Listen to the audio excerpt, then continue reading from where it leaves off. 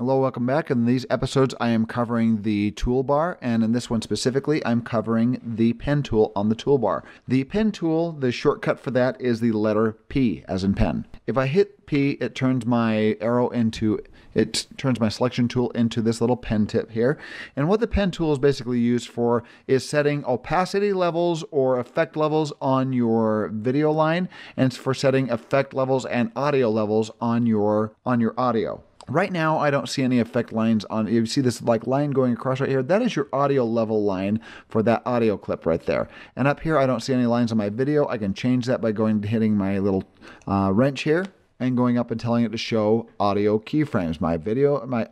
And show video keyframes. My audio keyframes are on, but my video keyframes aren't at this point. So I'm going to hit that, and it turns on this little line right here. And this by default turns into an opacity line. You can also tell it to do different effects, which we'll show in later episodes. But right now, let's show our opacity line here. So this adds keyframes. This pen tool is specifically used for adding keyframes. I pretty much never use this pen tool because there's a shortcut from your selection tool. If I hit V and it goes back to my arrow tool and I move this down, notice my arrow tool, I'm actually able to grab the opacity of this, basically the transparency, and I pull it down. It looks like it's just going black here.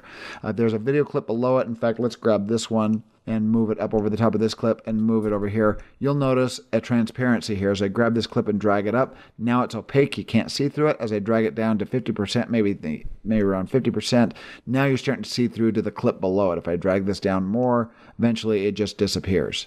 Down to zero opacity, now it just disappears and it's gone. But what the pen tool does is it is used for adding keyframes. If I hit the pen tool, you can click and add a keyframe. That keyframe right here, and let's add another keyframe. Basically, if I grab this one now and drag it down, it's going to go from 100% opacity down to 0% opacity. Watch this. I'm going to mute my audio. Watch this as I play through it. It just basically fades out because it goes from 100% opacity to 0% opacity.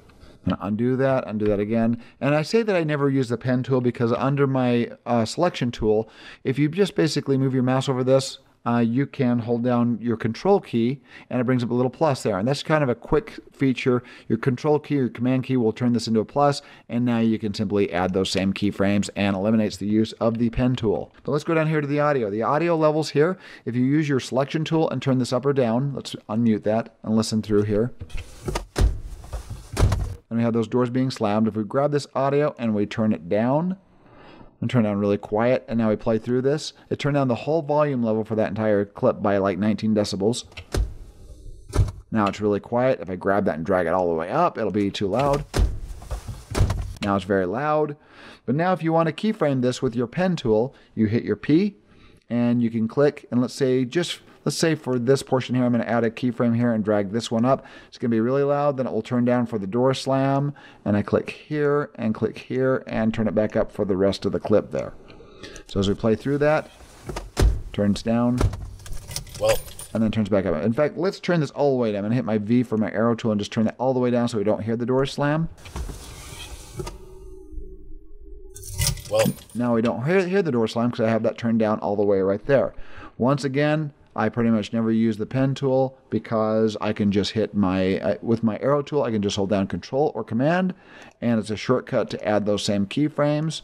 And I can grab the center portion and just turn it down, and now there's no door slams.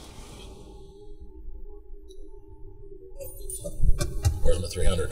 And that's pretty much what the pen tool is used for on the toolbar. On the next episode, I'm going to be covering the hand and the zoom tool.